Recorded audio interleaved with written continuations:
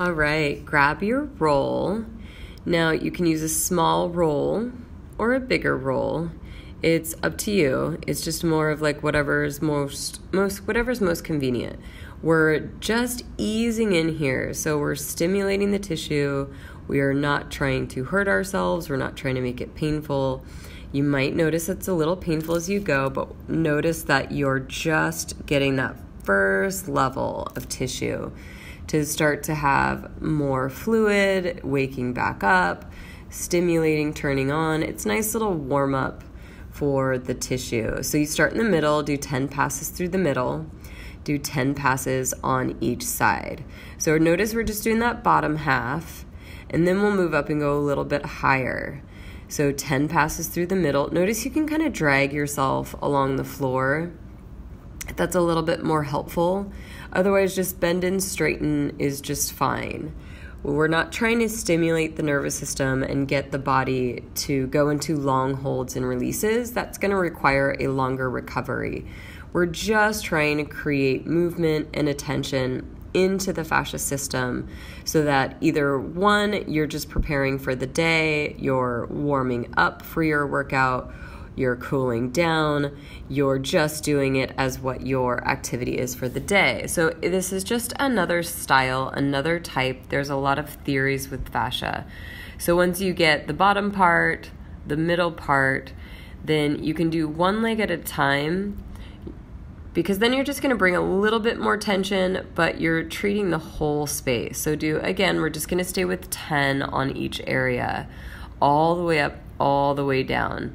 Not trying to make it painful, just trying to bring attention to it, wake it up a little bit.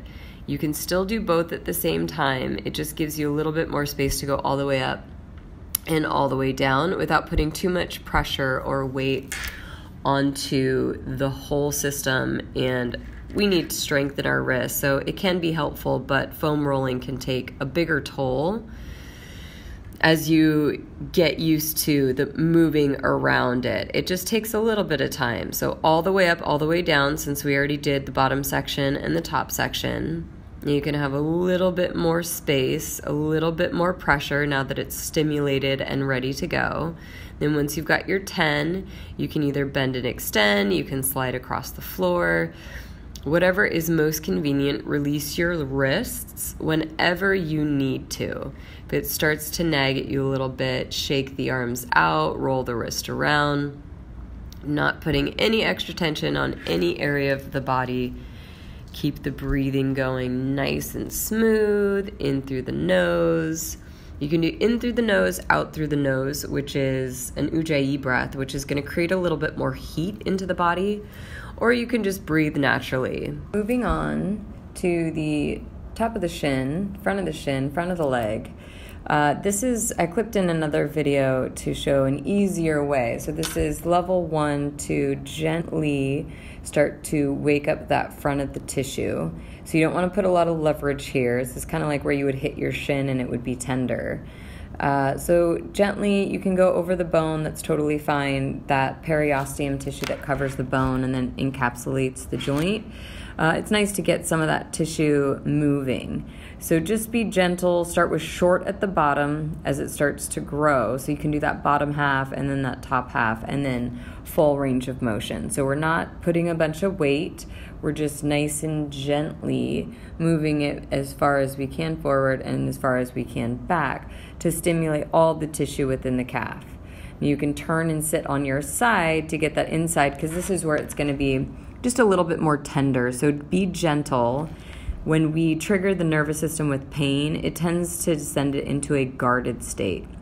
So just slowly work your way up that shin and side of the calf, but be easy, be smooth. We're not trying to force our way, we're just trying to bring fluid to the tissue.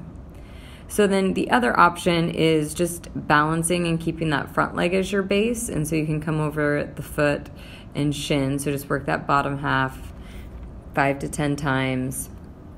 And then you can start to increase that range of motion. So if you are doing the balancing technique, it doesn't really matter which way you do it. This is just showing a little bit of each on how you hit it. So how open your hips are going to really make a difference here. So you can, same thing, start on that shin, start to extend that range of motion. Just make sure that you hit every part of the calf. All right, moving on to then stretching the calf for elasticity. You want your knee to go forward. Your toe might go off to the side. That's okay. We've got more mobility in our ankles, but it's all about the heel staying down. So you're just going forward and back, but not pushing into it. Just find that end range of motion that your body can handle without being aggressive or forceful. So just breathe into those movements. Attempt to keep the heel down if you can. It doesn't matter how close you are, how far away, whatever you need to do, put your body in that position to let the calf go. You can come up under your toes. This might be a little bit much, so it just depends on your feet. So knees together, toes together, and you're using the foam roll as a balance as you tap the knees towards the floor. So this is just that stretch and strengthen technique that's going to give you more of that spring, more of that bounce. Our feet are limited in our shoes.